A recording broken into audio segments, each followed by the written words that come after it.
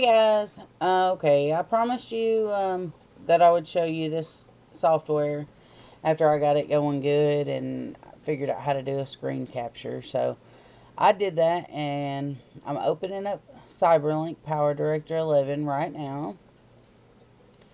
And while it's opening up, I'm going to show you how to edit just a basic video with, a few effects and whatnot. So here, I've got it open, and I'm going to import the media file.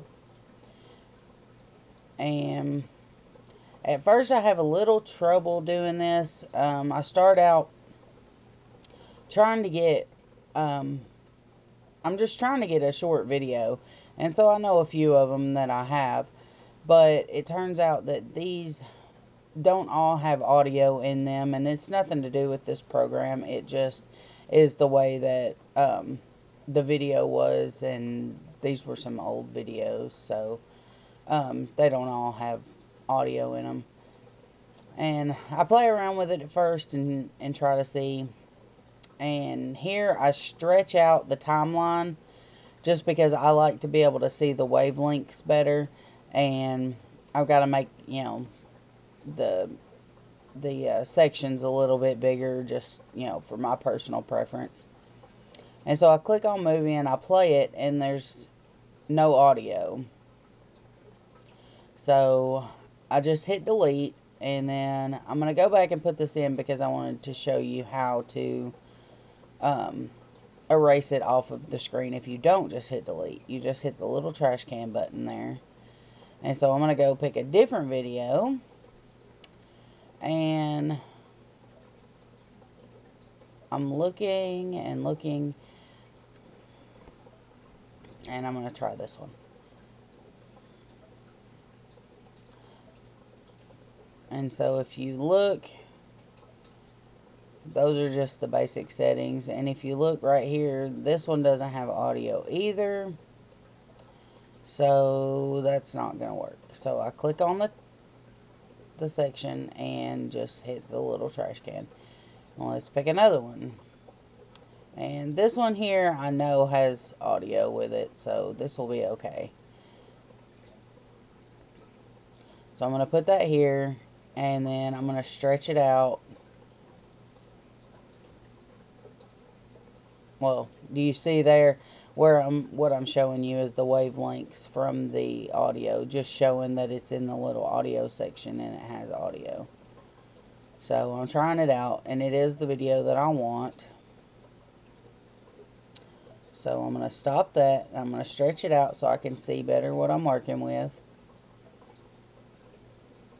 And this one is my daughter doing a cheer.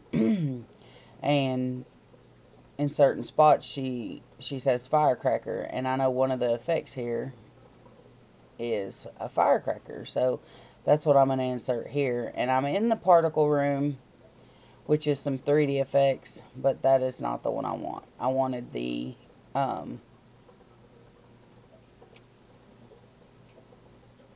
effects room. So that's where I'm at now, and showing you different ones that they have, the bubbles and candy canes.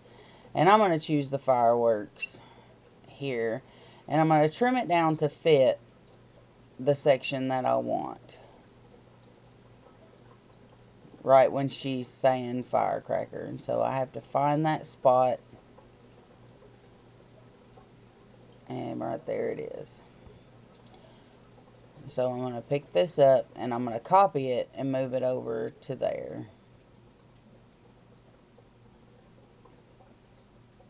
Right when she's doing the firecracker. And I just right click and hit paste. And I'm going to paste and move the clip and move everything over with it.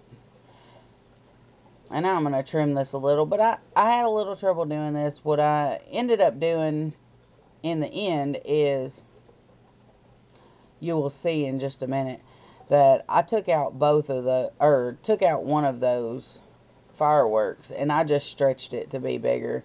I don't know why I was trying to put two right next to each other. I guess I thought that there was a separate, you know, a section in between. So now I'm in the title room, and I'm adding the bond title, which I had downloaded from their website, from the PowerLink, or the CyberLink website. They have a whole bunch of stuff that you can download for free. So I've inserted that title here, and then I trimmed it down to just about 3 seconds. I don't like very long titles. I like just, you know, throwing them in there and letting it go. And since I moved just the things on that track over, then I'm having to move the fireworks also back into place, because they didn't move. They stayed on the, they're on a different track, so they stayed in place.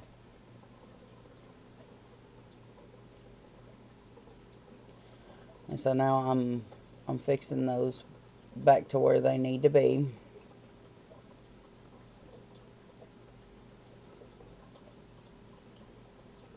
And that's where I decide to just leave it as one and stretch it out to fit the whole section instead. So now I'm going to go edit my title, and I just right click on it and hit edit title. And it pulls up a separate box where you can change the fonts and size and everything. I'm just going to leave the font sections that they chose and just you know, type in what I want. I'm going to move it around just a little bit. I'm going to take that CyberLink production out and just erase that. And then I'm going to move these just a little bit.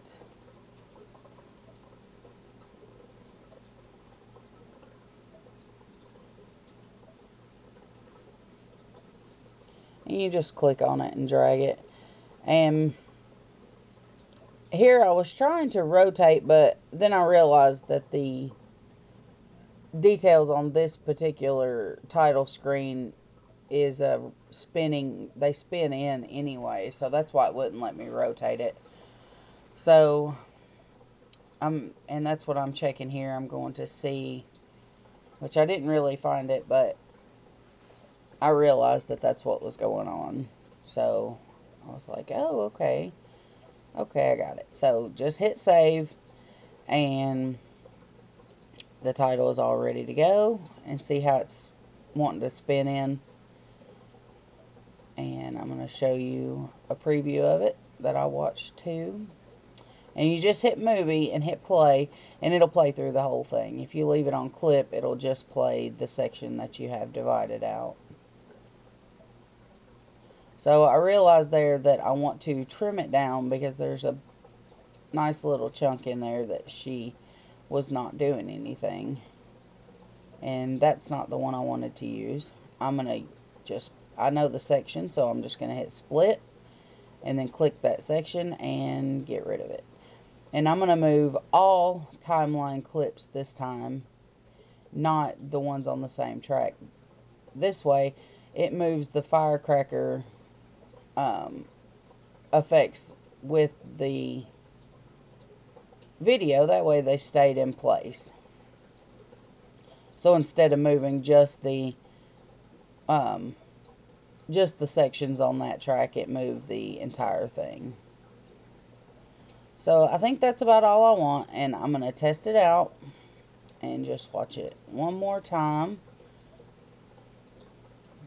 Oh, no. I'm going to add a transition here between the title. You can either put it where it's just all on the title, or it divides the two from the title and the video, and it pieces them together like that.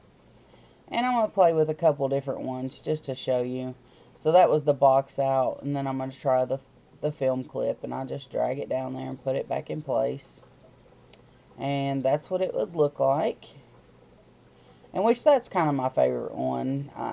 I don't know, I'm just kind of fond of that film clip. So I'm going to look at a couple more here. And you see there's a ton of them. Lots and lots of transitions. And I'm just going to stick with the film clip. So this is a preview of what it's going to look like. And I think it's just how I want it. I've got the fireworks right where they need to be. And the ending is fine for me. You can add credits at the end, or, you know, some more caption or something like that. But I'm just going to go on to produce and hit the MPEG 2 file. And I already have a custom profile set up. And you just need to go in and set up the settings that you like the best for your download speeds and things like that. And I already have that all set up, and I'm honestly not the best at picking those things, so I just chose, you know, some basic settings that, you know, I had seen from, you know, another video that I watched on YouTube. So I just went on and hit start down at the bottom, and it didn't take too long because this is a pretty short video. So it's almost done, and then I'll be showing you a preview. Thanks for watching, and don't forget to like, subscribe, and comment for more videos. I went up to Barnyard to kick out the hay. Where the girls in USA. Turn up the radio, what I hear. Elvis Presley singing cheer. Cause firecracker, firecracker, boom, boom, boom. Firecracker, firecracker, boom, boom, boom. Boys got the muscle, teacher got the brain. Girls have the pretty legs, and we